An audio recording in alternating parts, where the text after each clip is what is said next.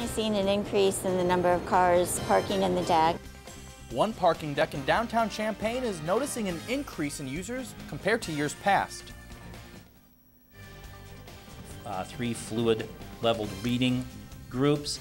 After another year of below adequate test scores, one school will revamp its schedule. And for all you bargain shoppers, find out where you can get a great deal and help out an even better cause. ABC News Channel 15 First News at 6 starts now.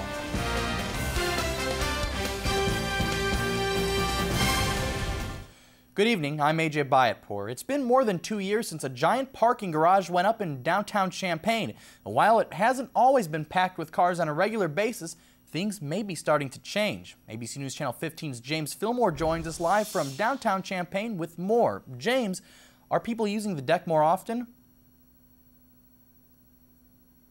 Well, parking is free on Saturdays and Sundays, and many businesses validate parking vouchers for their customers. Well, the Champaign County Sheriff's Office is looking for the suspect they say robbed the Motel 6 on North Cunningham in Urbana. Deputies believe this man entered the motel armed with a gun, took an undisclosed amount of cash, and took off on foot through the Willow Springs apartment complex. He's described as a black male, 6 feet tall, 150 to 170 pounds. He is wearing a black hoodie and black leather jacket. Anyone with information is asked to call the Champaign County Sheriff's Office or Crime Stoppers.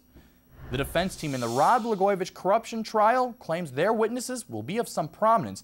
They did not specify who they will be calling to the stand now that the prosecution has rested. Last year, the defense rested without calling a single witness to the stand. Attorneys for the ex-governor say they'll be ready to begin their case on Monday. 14 representatives on both sides of the aisle came together today to challenge the accuracy of savings estimates implied by the Healthcare and Family Services report and to stand in support of Health Alliance's protest with the state. The Healthcare and Family Services estimate network discounts of 70%. Lawmakers and Health Alliance are saying, well, that's not going to happen in downstate Illinois due to the lack of physicians. What they believe it will do is force people into a plan that costs them and the state more money. I've been here 9 years. I'm not sure I've seen anything that's more insensitive to the people who are being served and more reckless than this decision. I, like a lot of the other reps and senators, would like to see this process start all over and make sure we get to the right figures. These representatives say they're fighting to stop the threat of 102 counties being left without coverage due to the state dropping Health Alliance. With a look at our weather, here's Doug Quick. Thanks, Doug. We'll check back in with you later.